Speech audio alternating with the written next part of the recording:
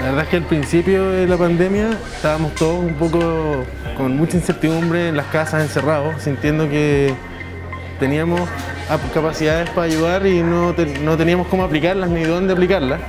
Y hace poco la universidad hizo este convenio con la clínica y nos permitieron venir acá en calidad de internos a apoyar. Los doctores son súper docentes, han sido súper preocupados de nosotros, nos han dejado empoderarnos harto de los pacientes.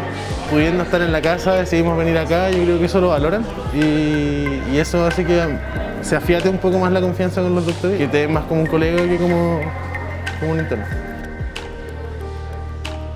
El aporte específico o la ventaja de un interno es que está en el último año de formación de su carrera y tiene los conocimientos bien frescos. Están súper habituados también al trabajo que hacemos en la unidad médico-quirúrgico, que es la visita de los pacientes diaria, con todos los aspectos que ello implica, la parte nutricional, la actividad física, que uno le indica a los pacientes, los aspectos sociales o más humanos de repente de los pacientes, comunicar con la familia. Me han comentado que han hecho videollamadas y es un momento súper grato, digamos, en esa conexión con los familiares para los pacientes que en algunos casos llevan acá más de 2 meses. Es mucha capacidad de escuchar, de entender las indicaciones que se le están dando, cuál es la lógica, y mucha capacidad de los alumnos de entender las lógicas de esto y seguir las indicaciones de la gente que tiene la experiencia al respecto.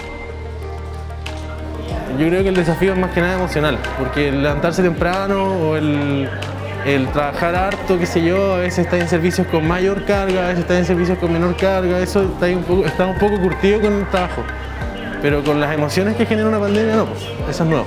Porque igual es fuerte como estar viendo tan de cerca la pandemia, viendo a los familiares o pacientes que no pueden ver a sus familiares, el aislamiento, la incertidumbre, la angustia.